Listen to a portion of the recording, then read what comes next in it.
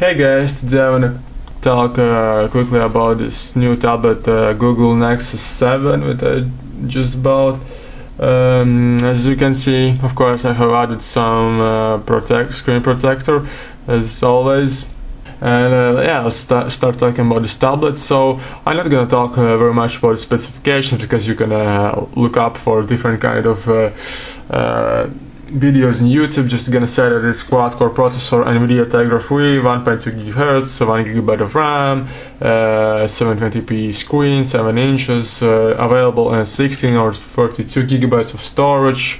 This one is 16 GB. There is 3G or Wi-Fi versions. This is Wi-Fi only, and yeah, the battery is 4325 and can stand up to 10 hours or one solid day of normal usage, and maybe more if you are a normal user. And yeah, it's Nexus branding, so you will get the updates, one of the first out there. And this model was made by Asus. And yeah, let's start talking quickly about it. So in the front of the device you can see 1.2 megapixel frontal camera. Unfortunately no camera in the back, but I guess we don't need it, because it will be like people with tablets taking pictures look stupid, as we know.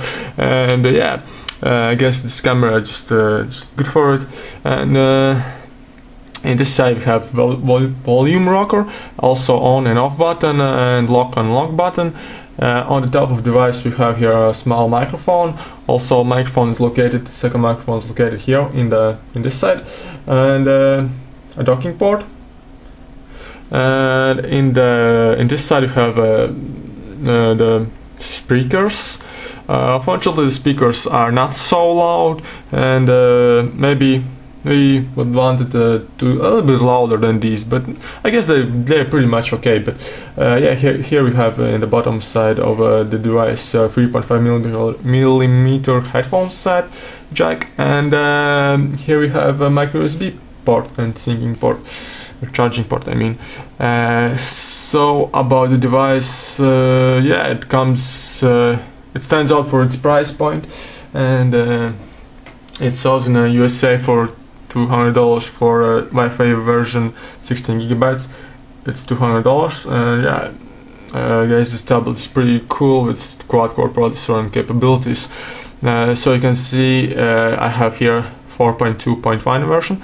What it means that it's Jelly Bean, and you have this unique unlock screen where you can fastly navigate for fastly navigate from your quick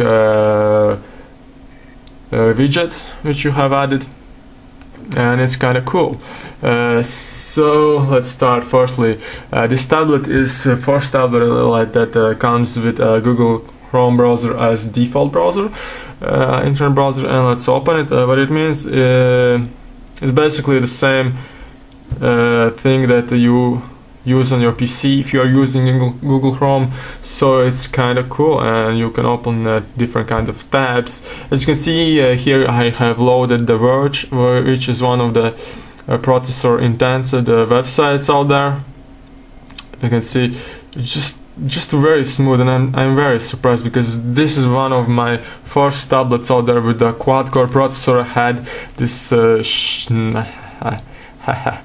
this very horrible Arnova G2, which is just so slow, and I hate it now with comparison this quad-core tablet.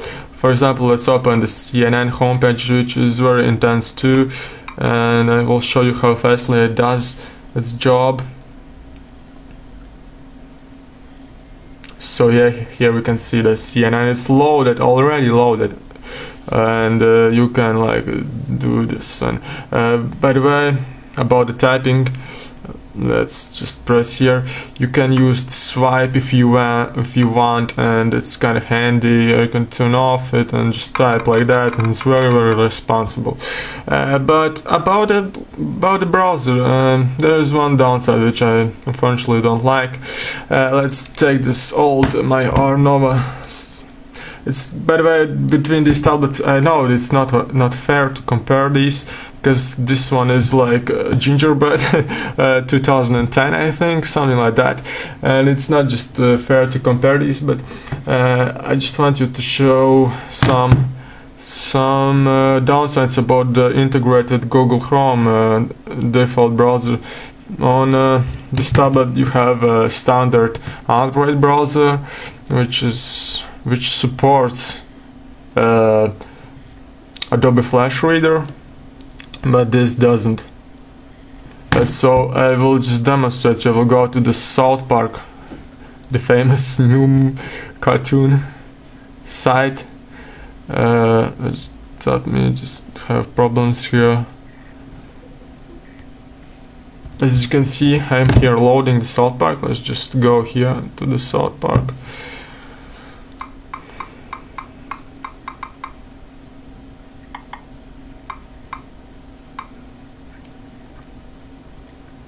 So what I mean is that on this tablet you can't watch Adobe Flash Player videos, unfortunately, but you can't. Why? Google Chrome, I don't know why you did it, but I will demonstrate. As you can see here, the video is loading. Let's, for example, tap on this video. You can see here it's playing already, but here you just can't play. And for example, it doesn't play, it just doesn't play. I don't know why Google did this, but it's kind of the downside, and I'm just a little disappointed, because this 2-year-old tablet does its job, but the newest quad-core doesn't. And for example, if I want to download Adobe Flash Player, it just said me, sorry, we can't do this, blah blah blah, etc. A little bit downside of this, but yeah. So what else about it? I will show you quickly the Google Voice. What's the time now? The time is 1:55 p.m. What's the 2 plus 2? The answer is 4. So you can see the Google Voice, Google Now, whatever. It's very cool looking, has natural voices. Unfortunately, I can't show you the games, but assuming that it's NVIDIA Tegra 3, you can look up for the different kind of videos on YouTube, but it just runs very smooth, very different kinds of games, and yeah, we can't complain about it. But about the video player, I can't unfortunately show you the videos, but as I know that it doesn't support DivX and other files, but in Play Store, of course, you can download different kind of players if you want for the videos. And yeah, cool thing about this 4.2 update, you have these two types of the notifications. Here we have the quick access on the different kind of settings, and you can add, I think. What I want to show you is the NFC integration, which is Android is unique with it. It's one of the first devices that included the NFC. What it means that if you have like if this Arcos Renoma had NFC but it doesn't have, you just put these devices like this and you can transfer fastly data. The same thing is about the Google Wallet. For example, if you go shopping and you want to like